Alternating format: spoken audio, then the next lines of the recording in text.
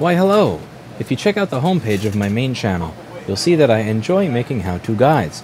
And one of my first playlists of how-to guides, because a lot of these are a little confusing, like PP Bush G3 Hot Missing, PM Sleep S4L, but the first playlist, I try to keep it really simple, and I go over the issues that would cause recalls in certain years of Apple products, what the design flaw was that led to that recall, and how it is you can fix it at home past the point of that recall. So many of these will cause kernel panics or random crashing, like the U8900 issue over here, the C9560 issue over here, the C7771 issue over here. I try to make this channel a bit of a wealth of information on how to fix these things when they occur. And I think that there are some more people that should be watching these videos that are not currently watching these videos, as you can see over here. So this is a view of Manhattan and around the Times Square area.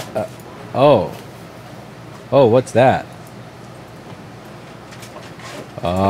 Seems like somebody's still using the tiny tantalum cap on their C9560. Yeah, your solder joints on your U8900 are looking a little rough because no, but really, I mean, this right over here, if certain people watched my channel, that would not be up in Times Square for millions upon millions of people to see. That's a really expensive way to advertise that your products suck. Just saying. That's it for today, and as always, I hope you learned something.